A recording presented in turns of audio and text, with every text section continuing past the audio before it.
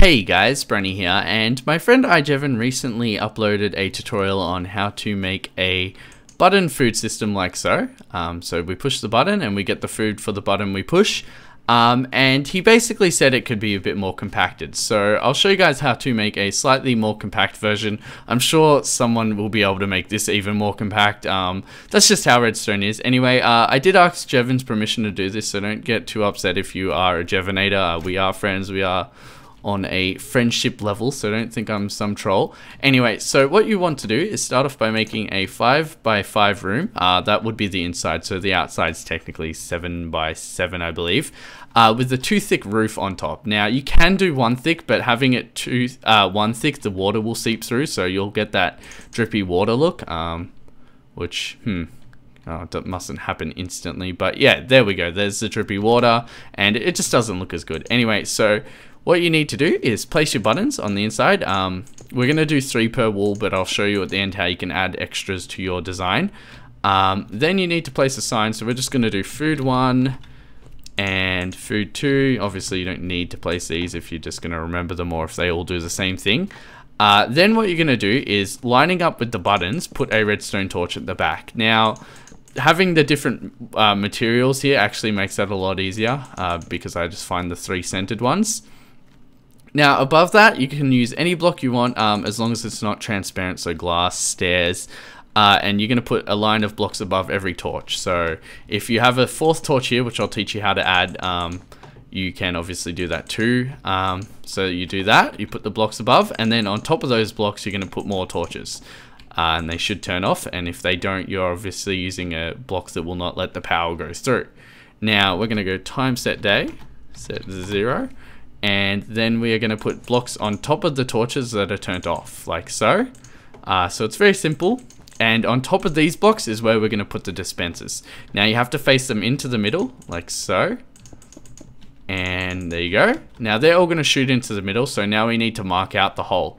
Now if you want to have additional buttons here, you need to do the hole further back. So here, if you're only going to have 3, put the hole here. So I'll show you 1 of each, and then I think I'll modify this one with the 1 back. So yeah, so once our hole's there marked out, you need to put a block behind the hole, and we'll actually just do a full line straight away. And then on the block behind the hole, you put a sign. This will stop the water from going in.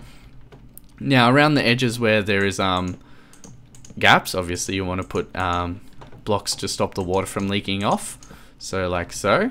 I'll get a step back look at this in a second for you guys. There you go. So basically the water's got a little tray there. Now you need to put water in each corner, so here and here, but not the corners on the side where the hole is. Now all the water should take every item that gets shot into here, into that hole. And yeah, that works quite simple. Now what you need to do is fill up the foods that you've done. So there we go, there's our 2 foods.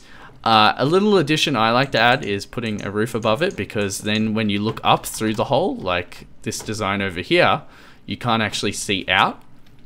You see wood, and I think that looks quite presentable. Other than like if you just had a hole there, I don't know, it wouldn't look as good. Another thing I like to do is putting a ladder. Well, I would like to do if I built this in my world, which I probably will, to be honest.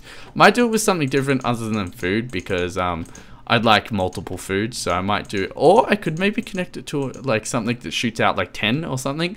But yeah, putting a ladder at the back, because if you're making this, you're probably going to be making it in a legit world where you need food. So having a ladder at the back, you can go through and access them all.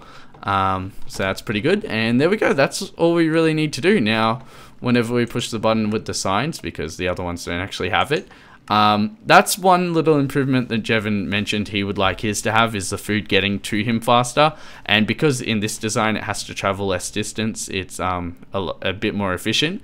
Now what we'll do is I'll teach you guys how to make the version where you can have multiple areas for the food, basically, so you can have more than 3 on each column. So what you need to do is get rid of your water if you've already built it and you are wanting to add more. And you want to bring this area back 1, so do it like this. And then you need to bring the whole back 1, like so. and your sign back one. Now this is so we can add the dispensers here. If you don't actually want them here and you just want them on the back wall or on this side of the wall, so I'll show you on the inside what that would be.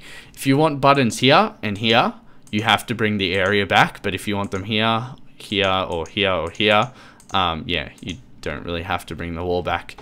Anyway, so now what you can do is replace your water, and it's quite simple. You just add the areas where you wanted it. So we'll go, how should we do it? We'll add the torch behind the button, so that's where our button would be. Wool, torch, and then more wool. And then on top of that wool, we put our dispenser, and you can put your food in there. So we'll put this sign in here, and then when we press the dispense button, which would be connected here, we should get the sign any second.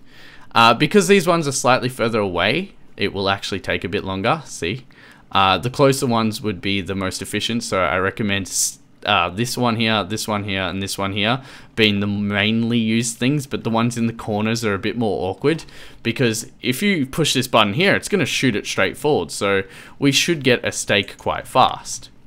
And there we go, we got the steak quite fast. If you have the hole a bit closer, it will also come to you quite fast. But yeah, thank you for watching, guys. If you enjoyed this tutorial, please leave a like and a comment. I'd also appreciate it if you went over to Jevon's video and said thank you for the inspiration, because I think this is a pretty cool build. And yeah, it's all credit goes to Jevon, so go thank him on his video. Bye, guys.